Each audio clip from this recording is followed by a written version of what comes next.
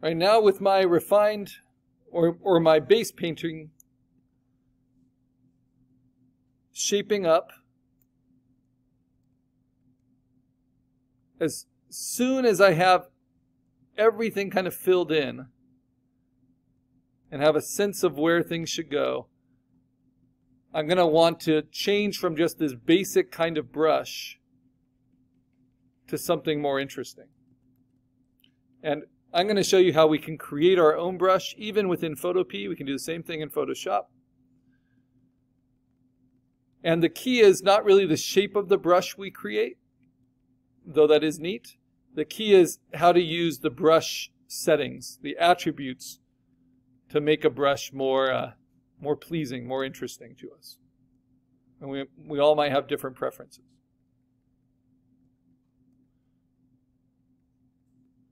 All right, so there's a lot more for me to do with kind of a focused base painting. But the next step, I'm going to save my work. I'm going to make sure that it does save. There it is. You can see the extra colors added to my palette there. So now I'm going to make a new file, File New in Photopea. I'm going to make it 1000 by 1000 pixels. And instead of calling it New Project, I'm going to call this Karl's Brush or Karl Brush. Doesn't matter what the DPI is. That's actually the pixels per inch because it's going to be 1000 by 1000 pixels. Then I want to click on the default colors, so black on white, pure black on pure white. And I want to use my pressure sensitive brush at whatever opacity. I'll keep it. And I want to create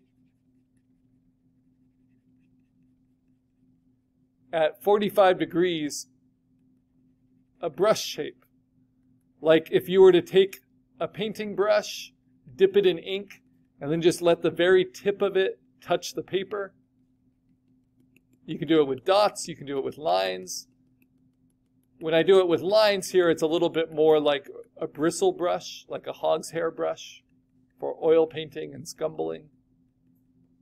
If I do it with dots, it might be more like kind of an airbrush that spits out little dots.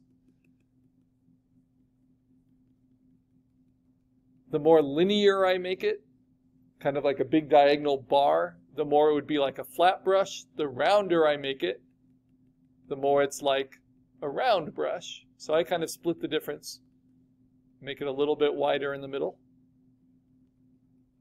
Okay, now that's your brush. You go up to Edit, and you go to where it says Define New, and then you're going to click on Brush. And when you do that, in Photoshop, this is what's called defining a brush preset. We have our brush at full 1000 by 1000 pixels. So if I select everything, Command A, and then delete it, and then I just click once, that's my brush. But my brush is now at 76%, right? So let's delete again, and let's play with it at a lower size, at a higher opacity, and we can make that brush pressure sensitive, right? Big to small. Now that brush looks more interesting already than a regular brush, but the problem is you see how repetitive it looks because it's locked at the same angle all the time. And though it's cool, it's a little bit better than a standard brush in building an interesting texture, it's not fully customized yet. So the next thing we're going to do is click on this tool right here. These are what are called brush settings. And the tip dynamics. In Photoshop, it's called shape dynamics. That's what we want to play with. So we click on tip dynamics, play with size jitter a little bit. That means that the brush will just change a little bit, still based on pressure, but it'll have a slight variation. Sometimes the same pressure will make it a little bit larger, a little bit smaller. And as you're using it, it will make it kind of waver a little bit, just like a real brush. I like that. The most important one to me is what's called angle jitter. And angle jitter will mean that it's not always locked in the same angle. So when you use it, now its edge will have a lot more variation to it. And you can play with how much you want from angle jitter. With the tablets we're using, the only control we need is the pin pressure, the one right here.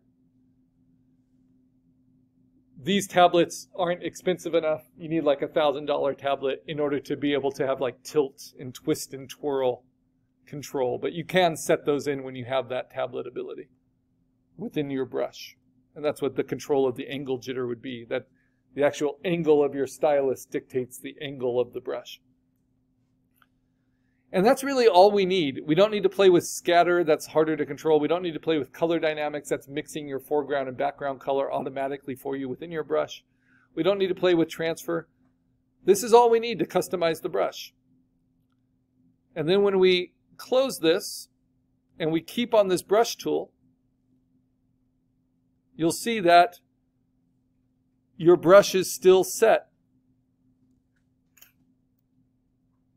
And now, when I use it, I'm going to use it not at 100% opacity, but once we start building a refined paint layer on top of our base, this is going to be a new layer. I'm going to lock my base color, so I'll just show this on the face.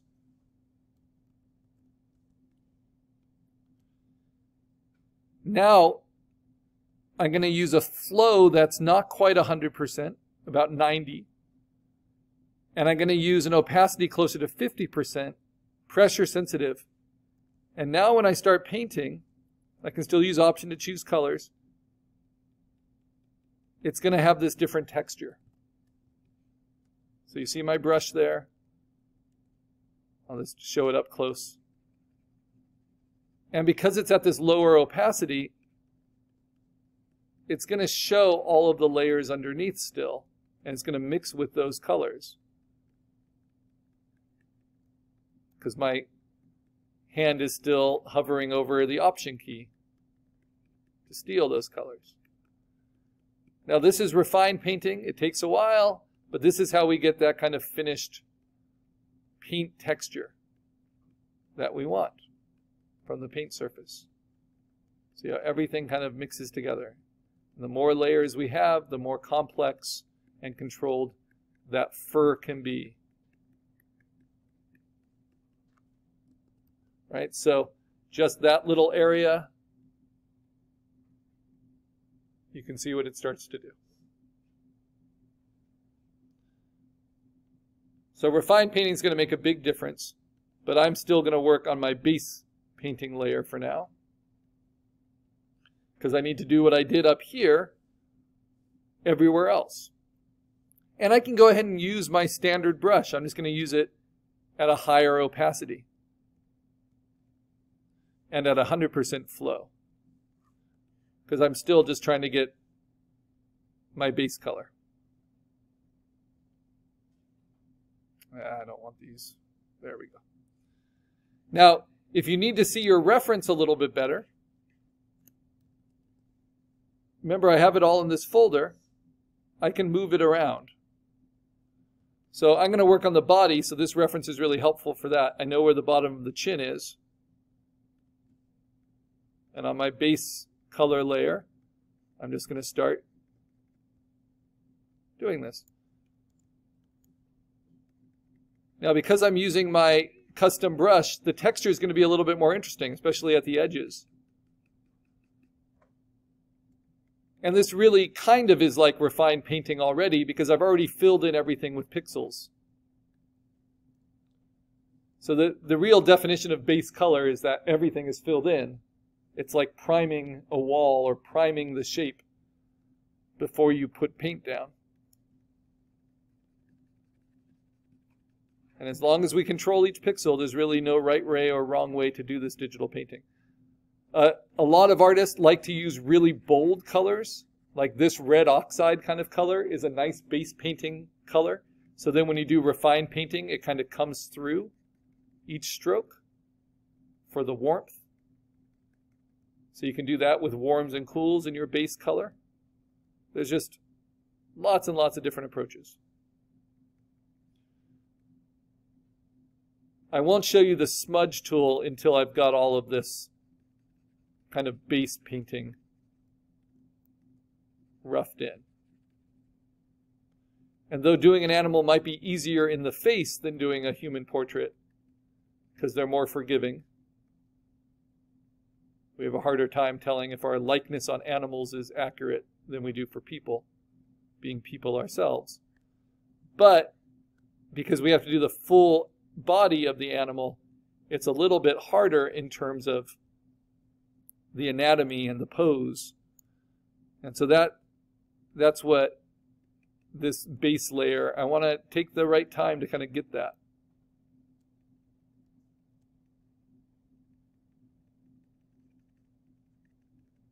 And even at just 70%, I'm able to get kind of some of these in-between colors.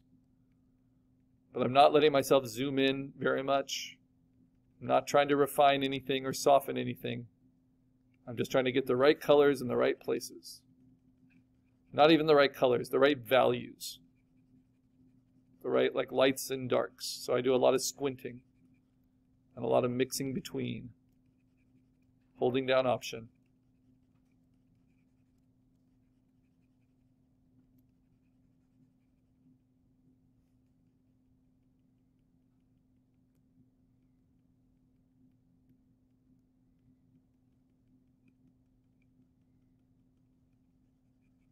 And even when an animal just seems to be a simple color, when you actually look at the photo reference, which is one of the beauties of using reference, you'll see how many individual colors there are within that. A brown dog has lots and lots of individual colors making up that brown. And as your painting style, you can definitely expand on that if you want. I'm bringing more of these crazy colors into this Siamese cat.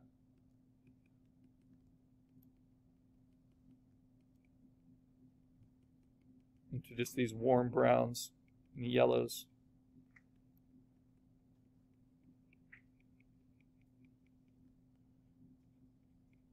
Now the reason base color is so important is that's where your hard edges are put, you know, at higher opacities, like the edge of the elbow there. Once you're doing refined painting at only 50% opacity, it can be really hard to keep a hard edge. Everything gets softened that you touch. So you need that strong structure underneath.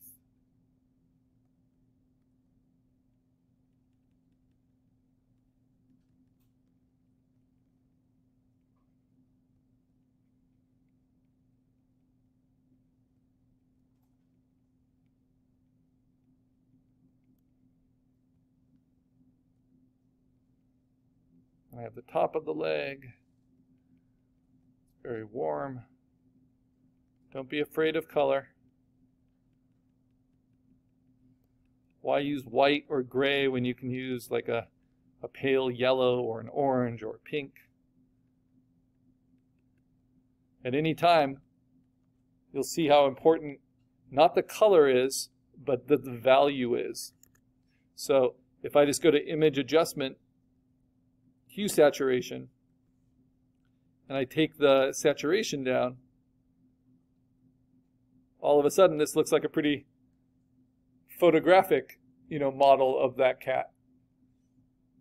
Because what we're actually looking for are not the colors. My colors are pretty extreme. It's the values, the lights and darks, that are going to give us the image. And I like to do more color rather than less, because you can always take color away. Just like you can always take the sharpness of edges away. Computer's good at that. What it's not good at doing is adding in color, because that's more subjective. That's what the artist is for. And that's what the AI algorithm is for.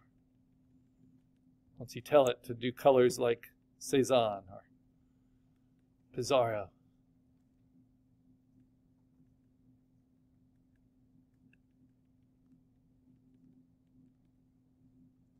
When you find a color you really like, I really like this purple as kind of a substitute for black. You can add it to your palette. So you can see now, what's the difference in a custom brush versus a standard brush? That's me doing a palette circle with a regular brush, standard brush, that's with my custom brush.